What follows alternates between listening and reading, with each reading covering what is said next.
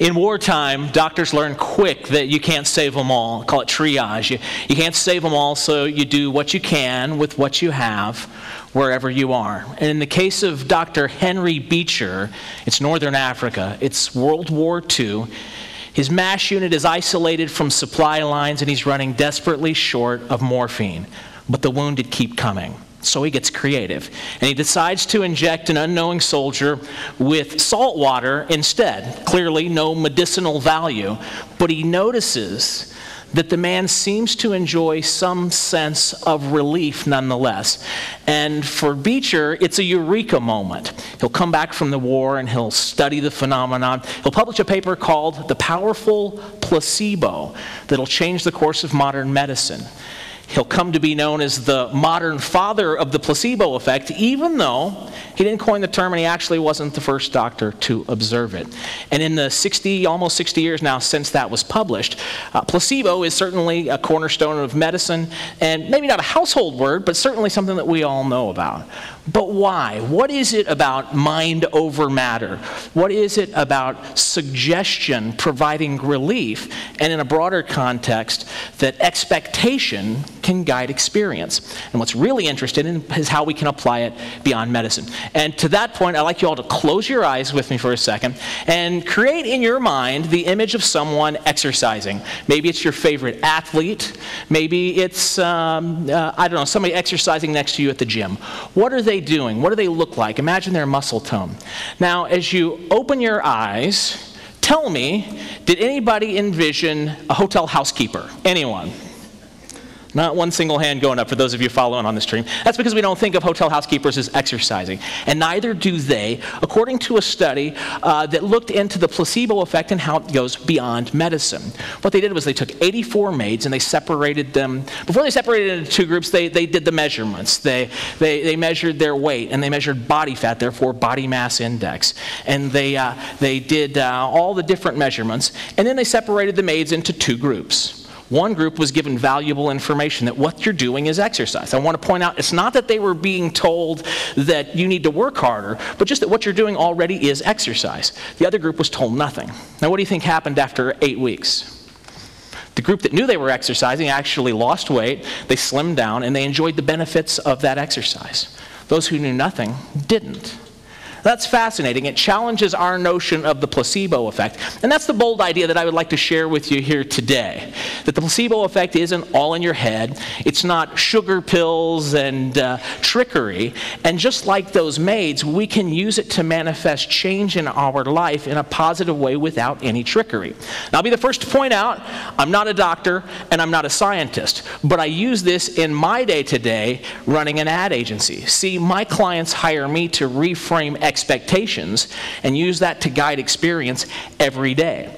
I have a car dealer in Canada, for example. He's not the traditional car dealer with the sandy lot and the trailer out back. This guy's got a 5-acre campus. He's got, inside it looks more like an Apple store than a car dealership. And he's known for legendary service. He's also kind of huggable, if you want to know the truth. But if I don't point out to people, if I don't help tell that story, they're just going to lump him in with every other car dealer, right? So I'm paid to reframe people's expectations. And I'll tell you how you can do it in your life as well. It's real simple. I'll give you my 2 secrets for how you can generate a positive placebo effect in your life and in the life of people around you. Real simple. Ready? Power of words, the power of words, and the sound of the human voice. The power of words and the sound of the human voice. Use the power of words to paint vivid mental images, and then use the sound of the human voice to carry that message and to reframe their expectations and allow them to imagine possibilities that don't yet exist, okay? Think about all the ways that this comes up in our lives, okay? Think about interpersonal, the carefully choreographed act of human courtship, for example, okay? We're attracted to beautiful people, sure. But the people who sweep us off our feet are the ones that allow us to imagine a future that's better with them in it than the one that they're not in, right? Consider the political election that we're in the middle of right now. Do you think that those guys are using a placebo effect to reframe our expectations? Sure they are. They're using the media and advertising to let us know what the next 4 years will be like if we just give them our vote.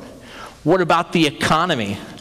In the economy, we hear on television and through all the pundits, hey, the economy's strong. Then what happens? We invest. And what happens when we invest? The economy gets stronger, right? And the flip side is true as well.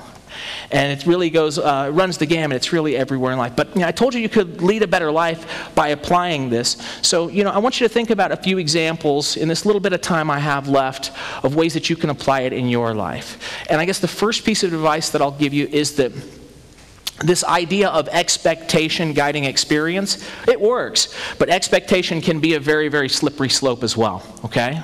You've got Tiger Mom over here saying, let's get our expectations sky high and our kids will soar with the Eagles. But as Despair.com reminds us, not everybody gets to be an astronaut when they grow up, And, on the flip side, I'm just talking about interpersonal relations and dating. Anybody who's been on online dating sites know that technology is changing in a way that you can meet so many people so quick. And it gets to the point where a lot of people are like, well, I'll just have no expectations at all, and that way I'll never be disappointed. But see, that's not going to work either, because if you set your expectations that low, you set the bar that low, that's liable to be what you end up with, So what can you do? Well, in business, I can give you a piece of advice. If you've ever been to Disneyland, is there a place on the planet that sets higher expectations than a kid going to Disneyland for the first time, right? And they always nail it. You never seem to hear that the parade was late or, Mickey was having a bad day that day, right? You never hear that. Disney actually has a leadership academy where they train people. Set your expectations as high as you can and then consistently exceed them by 1%. If you're in business, that's great advice. But what about on a personal level? What can we do with all this? See, the truth is the world frames our expectations whether we like it or not. Kids on the playground with their fragile self-image, and we go into toxic workplaces where pretty soon that deep cultural memory tells us this is what's expected of you, and everybody gets in step, But as parents and as leaders in business, we have an opportunity to change all that. By using the power of language to create vivid mental image, you can use the human voice to reframe those expectations. You have a chance to make a positive change in people's lives. See, the people in your life, they're a lot like those maids. They need to hear it. They need to hear you tell them that what they're doing in the world is good and true. And if you do that, then you can be like Dr. Beecher on the battlefield, on the battleground that is the world all around you. You can't save all of them, right? But you can do what you can with what you have where you are, which is right here. And if you do that, your positive placebo can provide comfort and encouragement and maybe even spread a little happiness. Thank you.